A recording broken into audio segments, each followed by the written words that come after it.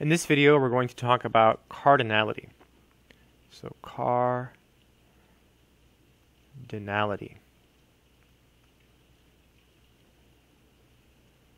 So two sets, A and B, two sets, A and B, have the same cardinality. So we'll say they have the same cardinality. Well, basically, if they have the same number of elements, right? So cardinality is used to represent the number of elements in a set. So the cardinality of a set tells you how many elements you have in your set for all practical purposes. So we're saying two sets A and B have the same cardinality if, so it's defined in terms of a function. So if there exists a bijection. Some people say one-to-one correspondence. Same thing, I just wanted to use the word bijection in this video. So if there exists a bijection f from A to B. So a bijection is a function, I don't know why I underlined it, but that is one-to-one and onto. So keep in mind one-to-one, another word for that is injective. Onto, another word for that is surjective. So this means injective and surjective.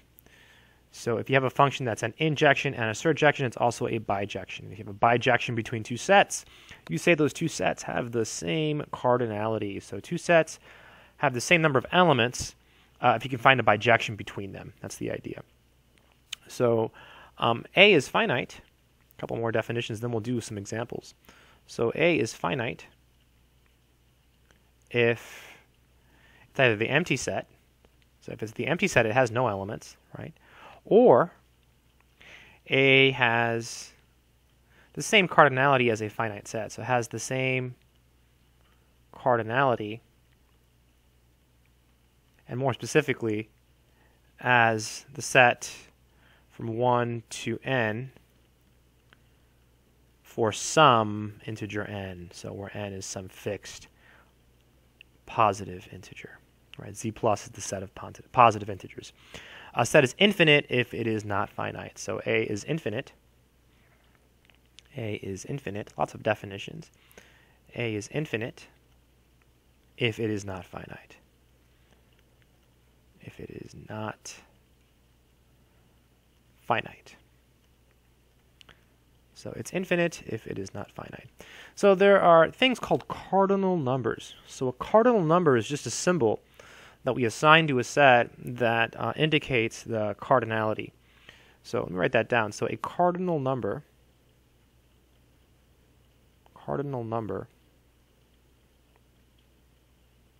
is a symbol. So it's a symbol we use. It's a made-up symbol someone made up long ago, assigned to a set. Assigned to a set that indicates the cardinality. So that indicates the cardinality. Obviously, if it's finite, we just use an integer. But if it's not finite, there's other symbols we can use.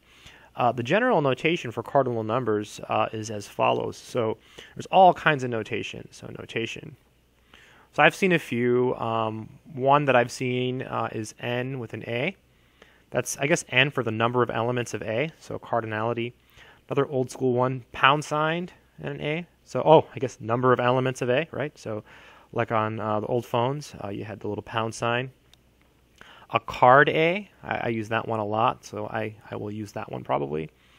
And then I like this one. Looks like it has absolute value bars. So I typically use these when I'm talking about cardinality. So if A is finite, so if A is finite, then A is equal to n, where n is either 0 if it's the empty set, otherwise it's a positive integer. Okay. What else? Oh, the cardinality of the natural numbers. Right, this is mysterious. Okay, this is a very interesting letter. I have a hard time drawing it. It looks like this, so I'm gonna look something like that. Oh, that's pretty good. That's pretty good. looks like that. This is read Aleph-Naught. So Aleph-Naught. So this symbol is very important. It is assigned as the cardinality for the natural numbers, right? You notice the natural numbers do not have, does not have a finite cardinality, right? There's an infinite number of natural numbers, right? What are they? It's the numbers 1, 2, they go on forever, so this is an infinite set, right? It's not a finite set, right? It is not a finite set. If you have a set and it has this cardinality, so sets with cardinality, Aleph-Naught,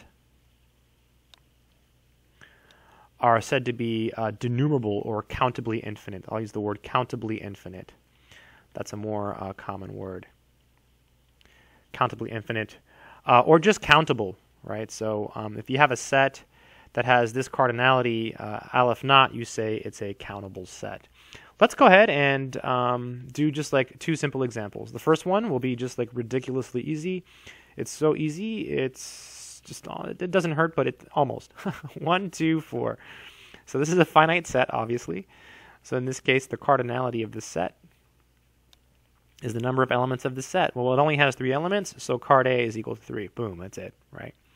Let's do a better example. Let's go ahead and prove something. So let's let E be the set of all odd integers. So 1, 3, 5, 7, right? All odd integers, okay?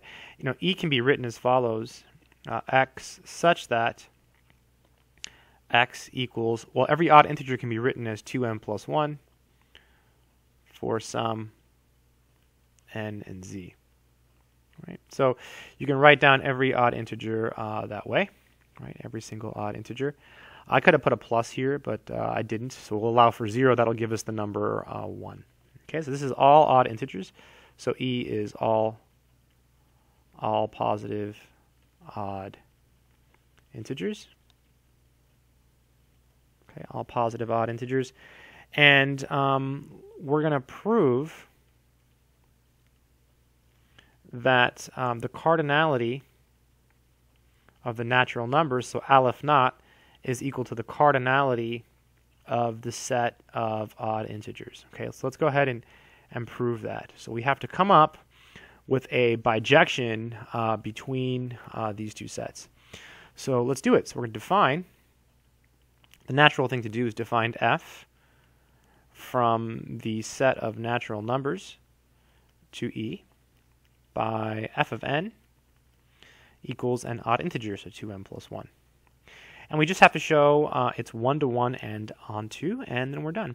So let me briefly recall over here, I'll do it in red, not part of the proof, what it means for f to be 1-to-1. So f is 1-to-1 if for all n and m in the set of natural numbers, whenever f of n is equal to f of m, we have n equals to m. That's what it means for f to be 1-to-1 in this problem. So whenever you have 2 elements for every n and m in the domain such that the y values are the same, the x values are also the same. So whenever the outputs are the same, the inputs are also the same.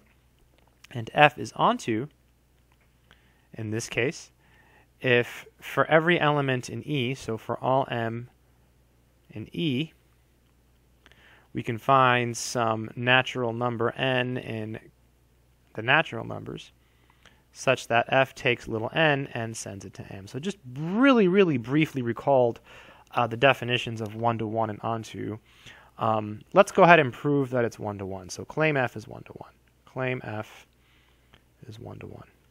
So to show it's 1-to-1, you start by assuming that this is true, and then you have to show that this is true. So let's just say suppose f of n is equal to f of m for some nm in the set of natural numbers, right? So that would mean that f of n, well, that's just 2n plus 1. And so that's equal to 2m plus 1. Then you can just solve this, right? Subtract 1 solve for n and m, so you get 2n equals 2m. Divide by 2, so you get n equals m. And then, so since n and m were arbitrary, this holds for all little n and little m, so f is 1 to 1. So just briefly going through it. Very easy proof. Let's claim it's onto. So claim f is onto. So to show it's onto, we have to take an element in the codomain, which is E, right? So we have to show that for all m in the codomain, we can find some little n in the domain such that f takes little n and sends it to little m. So take any little m in the codomain E, and we have to come up with the following. So we need f of n equals m. So let me come over here. We need to figure this out. So we need f of n equals m. So we need 2m plus 1 equals m. Well, that's really easy to do because E is the set of odd integers. So since m is odd, by definition, what does it mean for a number to be odd? That means there exists a natural number n,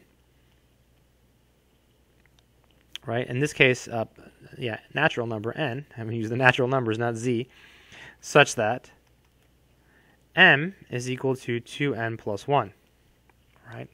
So m is equal to 2m plus 1. So f of n, right, f of n, well, f of n is equal to 2m plus 1 by definition of f, but we said that's equal to m. So given an m and e, we found an n in n such that f of n is equal to m. That's the definition of onto, so it's onto. So f is 1 to 1 and onto, so f is a bijection. Going really fast, sorry. Running out of time. And then that shows that the cardinality is the same. So basically, to show that two sets have the same cardinality, all you have to do is produce a bijection, right? You define a function, you show it's 1 to 1, and you show it's onto. That's it.